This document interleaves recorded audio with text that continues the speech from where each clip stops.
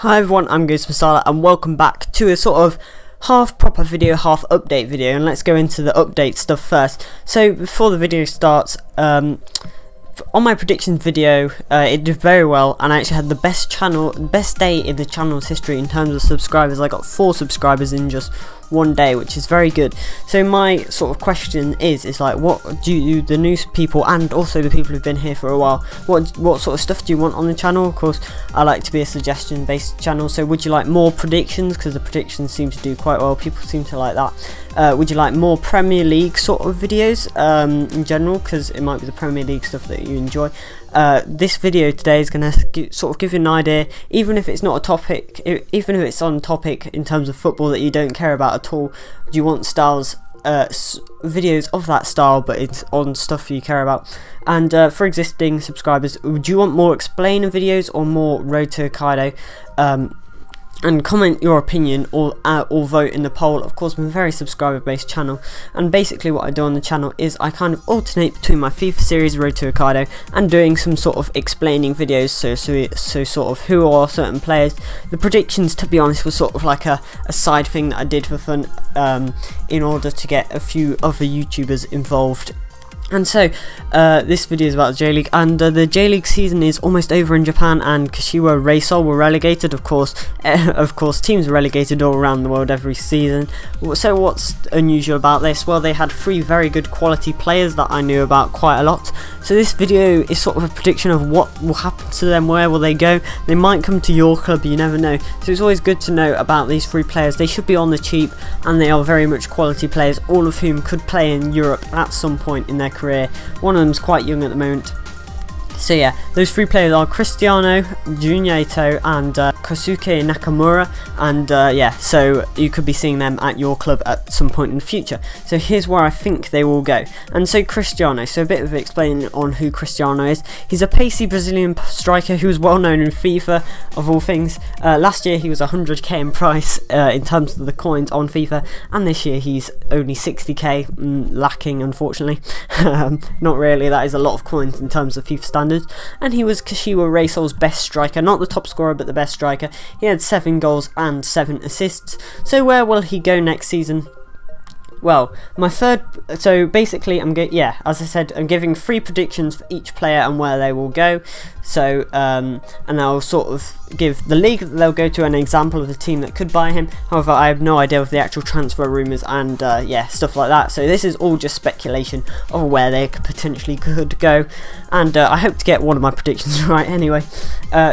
I believe, first of all, Cristiano, as the 3rd choice option that I've chosen here, is that he could go to the Chinese league. For example, the club that he would fit in well with would be Shanghai SIPG. Many Brazilians move to the Chinese league, and I think Cristiano would do well here. His experience in many different leagues, that would help in the Chinese league, and usually good players tend to not do well in the Chinese league, whereas the random ones who've been around a bit do actually do well. So I think he would do well there. However, I believe that something more likely than that is that he will stay at Kashiwa Reysol in the J2 league, and because Cristiano has never been that amazing throughout his whole career. He's done alright in the J League, but he's not been like incredible or anything like that. So I think that it's quite likely that he stays in the J2 league with Kashiwa Reysol. And finally, the thing that I think is most likely to happen, actually, is I think he'll go to the Brazilian league. For example, the club that I've said he could go to is Fluminense. I believe they would do quite well to have him. And Cristiano has never actually played in the top tier of Brazilian football. He played quite a lot in the lower tiers when he was younger, and then he moved to Austria. And this could be his chance to shine in his home country. I think he will probably do that, to be honest. I think he'll go back to Brazil. So next up, we've got Junya.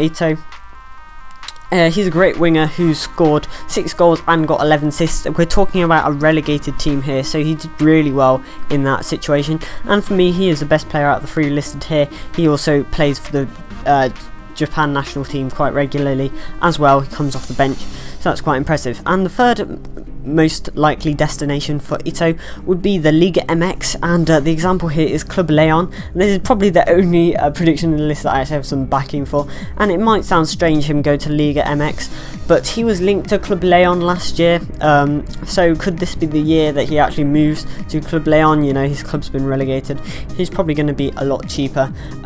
Is he going to move there? Second prediction is going to be that he moves to the Jupiler Pro League, that is the league in Belgium, and the example is here is Saint-Truidense, a club that a lot of Japanese players go to, and as I've said, many Japanese players have moved to the Belgian league, and Ito could definitely join them. I think he would do quite well there. However, my main prediction is going to be that he's going to move to the Bundesliga, the Zwei Bundesliga, and the example here could be that he could go to FC Köln. However, I think he will go to Germany in some form, and FC Köln would be a great fit. He would probably start there, and he would get promoted next season. You know, moving to the Bundesliga with a promoted club is always even easier to break through than going straight to the Bundesliga and sitting on the bench. So I think that would be a good idea for him to go there. I think that will probably be where he goes. And finally, we have Kosuke Nakamura. Not to be confused with various other Nakamuras, and Nakamura was in Japan's World Cup squad and is a good young goalkeeper. He's only 23, so he's got a lot of time ahead of him, and to sit in the J2 league would probably be not a good idea for him. So the third choice option I've gone for Nakamura is that he goes to the Eredivisie, and a good example would be Excelsior, who have had goalkeeper problems recently, and the Eredivisie is the breakout league for many players. However, would Nakamura be good enough to go there yet? I'm not quite sure.